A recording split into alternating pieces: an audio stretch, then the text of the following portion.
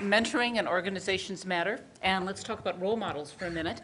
Karen, why don't you say something about the ways in which you think role models matter and the work that you've done to create role models at your university? Sure, Dr. Blank, I'd be happy to. First of all, if I could, I'd like to congratulate my colleague champions for being here today. I've been impressed with learning about everything that's been going on around the country on the local efforts, and it's really been just wonderful to hear all the stories. I also like to say that, you know, it's a real pleasure to be here, and I thank the White House for inviting me here.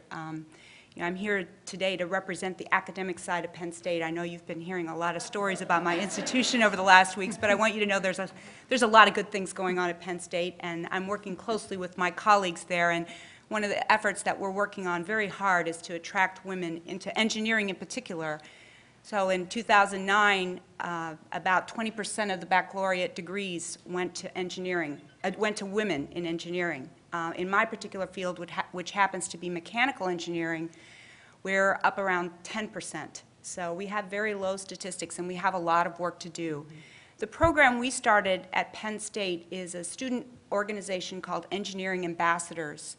And this is a very vibrant organization. We have about 40 women, primarily women. We have some men as well in the organization who we have given we have educated with advanced communication skills and advanced leadership skills to go across the Commonwealth of Pennsylvania and talk to high school students in the science and math classes. It's important that you put the right role model, I think, in front of these students. And a person like me who's relatively old is not necessarily the role model that is the right role model to put in front of the students. But our students go into these classrooms and they're incredibly excited about engineering, and they use the messages from the National Academy of Engineers Changing the Conversation, and they promote those messages in the high school classes to deliver their excitement about engineering. In particular, they use the message, an engineer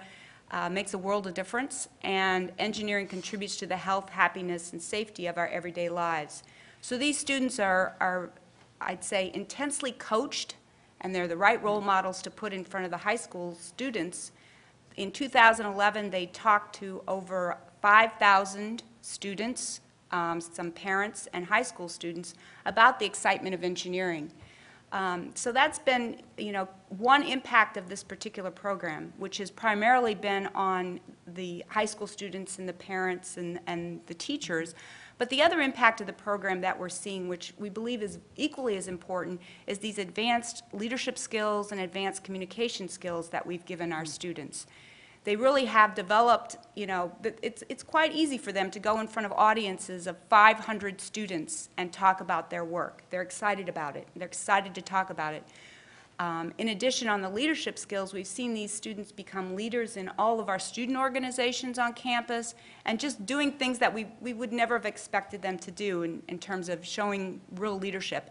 They've gone into their internships and in their early careers, and we're seeing them become leaders in industry as well. So with this program, I have to mention a few people because I'm not the sole person who established this program.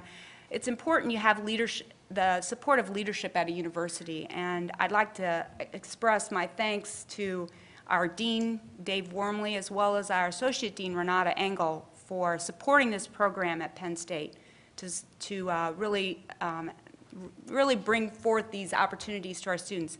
The day-to-day work for this program has really been done by Melissa Marshall. Her background is in communications, and she's the one who's been coaching our students very well and mentoring our students and really empowering our students to go out and talk to these high school students. So she's been just tremendous for the program. The program's been so exciting to our industry partners as well. And as a matter of fact, United Technologies Corporation came in and said, wow, these are going to be the next leaders in industry, so we'd like to support this program. And that was important for our sustainability at our university, is to make sure we had some corporate support. And so Al Brockett, who's the Vice President of Engineering, came in and helped support the program to get it moving. So, you know, I think this program is important because there's a lot of rural areas to Pennsylvania, as in a lot of states. And in those rural areas, there's a real unknown as to what engineering is. And so these high school girls are hearing the message about engineering from our college students who are very excited about their majors and want to tell the world about it. There's also programs that I'd like to mention through professional organizations, particularly my professional organization, the American Society of Mechanical Engineers. They are starting to partner with the Society for Women Engineers, and they're putting in a lot of important programs to also increase the diversity by working through various programs in the K through 12 area. So I sincerely believe that these programs are very important.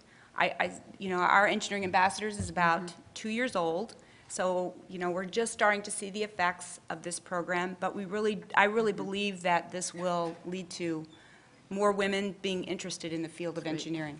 Great. It's like a program that other institutions could think about and adopt. Absolutely.